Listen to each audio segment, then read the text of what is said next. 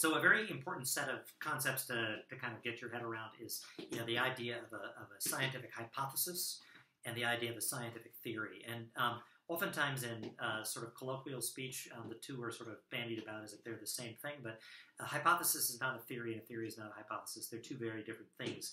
A scientific theory actually is far more extensive. It accounts for diverse observations by proposing a model that ties them all together. It's an explanation for a large number of findings in the natural world, including the world of psychology, actually, and certainly the relationship between brain and behavior. It's the best explanation we have, at least until competing evidence comes along.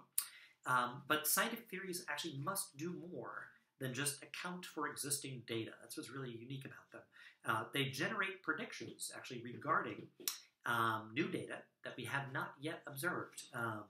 For a theory to be scientific, it must be capable of generating novel predictions that researchers can actually test. So it's no good if it predicts things that are completely untestable.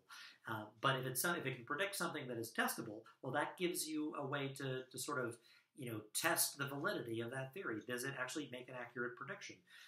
And a testable prediction is what we actually call a hypothesis. So theories are general explanations, while hypotheses are specific predictions that are derived from these explanations. And there are some common misconceptions about scientific theories. One of the most common is that a theory explains just a single event. So that's one of the most common misconceptions. That's a hypothesis, is a specific prediction. A theory doesn't explain just one event. Very common error in popular media. Your textbook, for example, is an example. The most likely theory for the bank robbery they write right at the downtown bank is that it was committed by two former bank employees who dressed up as armed guards. That's not a theory. It attempts to explain one event instead of a variety of diverse observations, and it doesn't generate any testable predictions, right? In contrast, forensic psychologists, for example, those who study, again, the causes, treatment of criminal behavior, right, have developed theories about robberies that explain why certain people steal, perhaps, and forecast when people are more likely to steal. So there are actual testable predictions that are based upon this more comprehensive theory that is based on a number of diverse observations. The other kind of misconception is that a theory is just some kind of educated guess. All general scientific explanations about how the world works basically are theories. And a few theories are extremely well supported by multiple lines of evidence. For example, Darwin's theory of evolution is backed by fossil evidence, genetic evidence, genetic similarity amongst multiple species, physical similarities amongst species, virus and bacterial evolution that's demonstrated in real time, etc. I have a couple of definitions I was going to read you to about what a scientific theory is. The first comes from the American Association for the Advancement of Science, or AAAS.